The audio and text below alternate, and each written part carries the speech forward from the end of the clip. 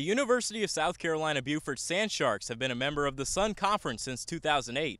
However, in exactly 1 month, the Sand Sharks will be joining the Peach Belt Conference as they compete in the NCAA Division II. Jose Cuas is not a top-name prospect. He's a converted pitcher who last worked for FedEx. His brother played catch with him every night, not giving up on his dream, and he got a shining moment Tuesday night. However, Seattle Mariners fans are getting quite the breeze at the ballpark. Suarez leads the majors in strikeouts. Finland Field has been the home of the USCB women's soccer team for the last 11 years, and it will be the home to many new faces as the Sand Sharks have brought in 13 recruits for the 2022 season. NFL mandatory minicamps are underway. For the Washington Commanders, they will be without star wide receiver Terry McLaurin. He is opting out due to a contract dispute. Y'all get up and cheer for them boys. Y'all cheer for them. Get up. Tampa Bay Buccaneers cornerback Dee Delaney hosted a football camp in his home state of South Carolina. Kids ranging from 6 to 18 years old attended the camp. This has been on Delaney's mind for quite some time. I always wanted to do camp since I was in college. I was doing little get-togethers. I always knew that once I'd be able to get in NFL and get the exposure, I was going to do a big camp. Delaney is hosting the camp right here at Whale Branch High School where he played football, and he's looking to make an impact on a community that means so much to him. I love kids. You know, my wife, we always talk. I told her I want a bunch of kids. You know, she don't really want a lot, but I just love kids, just seeing them smile and just giving them something that I didn't really have. Dee grew up in the low country of South Carolina. Due to little exposure, he attended more baseball camps than football camps as a kid.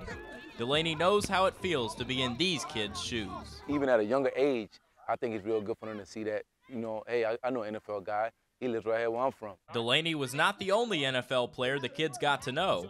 8-year veteran safety and low country native Ron Parker was also in attendance. It was fun, man. I almost wanted to put some pads and helmets on, just being ahead with them, just the energy, man, the energy and the passion that Dee and the kids had ahead. They had fun, they participated, they listened, they focused, and for the most part, man, they came out here and had fun. What's your purpose? What's your why? And for me, it was my family, and just seeing all the kids out here having fun, man, I just love it. Football, family, and fun. That was the theme at Whale Branch High School today. From Seabrook, South Carolina, Dylan Kerns, Full Sail Live. Oracle Park in San Francisco has a reputation of being a pitcher's ballpark. However, the red-hot New York Mets come in leading all of baseball in team batting average. Mix that with some Bay Area wind, and those stereotypes can go out the window.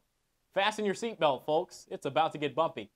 We pick it up, bottom three, tied at 1. Jock Peterson hammers a cutter to right field, and it'll go!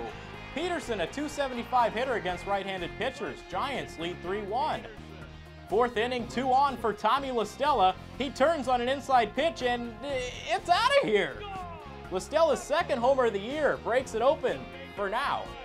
Giants lead 6-2, runner on first for Jock Peterson. You know, he spoke to Barry Bonds before the game, and I think that wisdom's paying off because he does it again, this time to dead center. Peterson's second multi-homer game of the year. Giants pouring it on.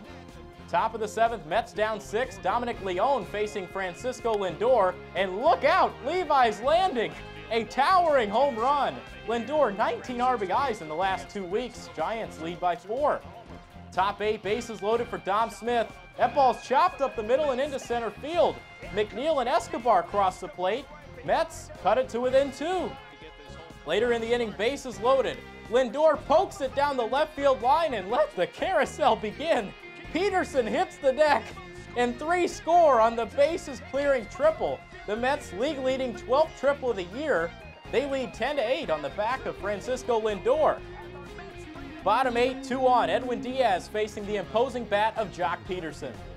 There's a long drive to right. It's headed for the bay. A 3-run homer. The third of the night for Jock Peterson.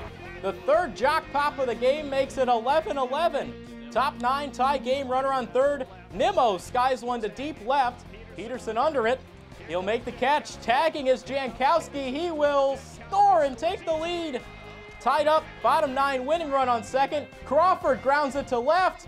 Here comes Darren Ruff. He is safe. Giants win.